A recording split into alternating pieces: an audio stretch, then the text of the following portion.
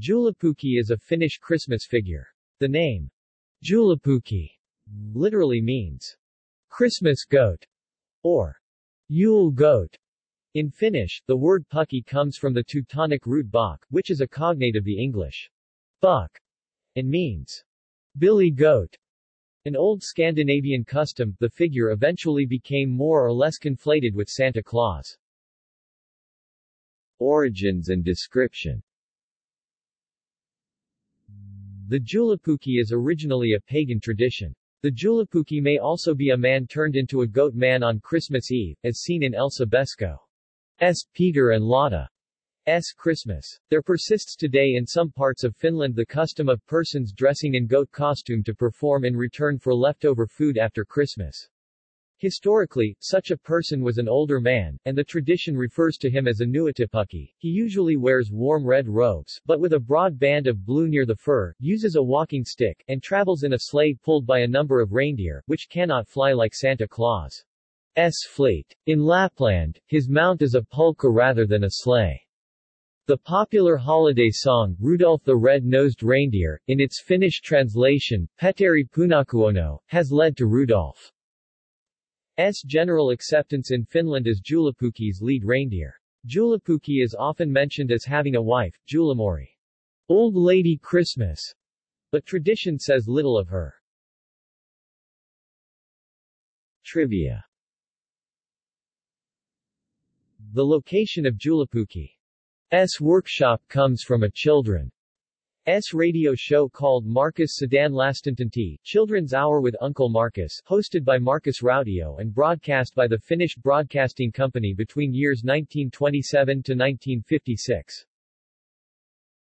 Finland's Joulupukki receives over 500,000 letters from over 200 countries every year. Most letters come from China, Poland and Italy. Santa Claus's main post office receives over 300,000 visitors from 180 countries every year. The U.S.-based Coca-Cola Santa Claus was designed by the son of Finnish emigrants, Hadden Sundblom. Joulupukki is a prominent character in Rare Exports, a movie based on the award-winning shorts by Hjalmari Helander. Joulupukki's other side. Pagans used to have festivities to honor the return of the sun, and some believe Joulupukki is the earliest form of present-day Santa. The Yule goat was thought by some to be an ugly creature and frightened children, while others believe it was an invisible creature that helped prepare for Yule.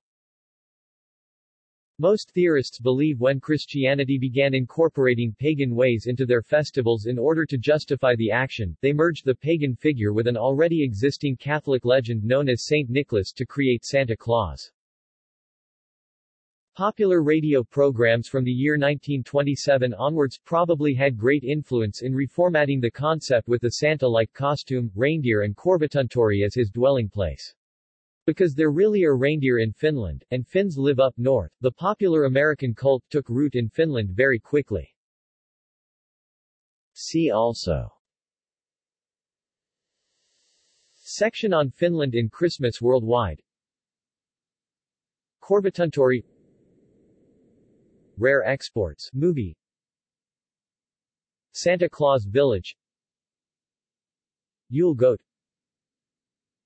Krampus. References.